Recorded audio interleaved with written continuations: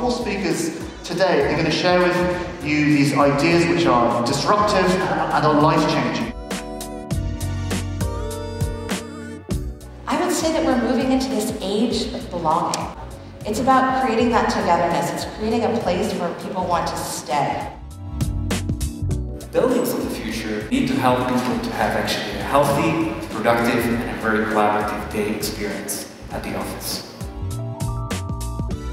People tend to collaborate and communicate with the people who are physically close to them a lot of the time.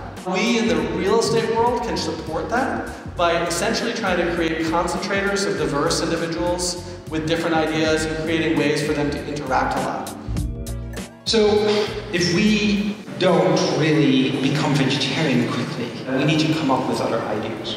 That hamburger cost us €250,000 to make, so it was not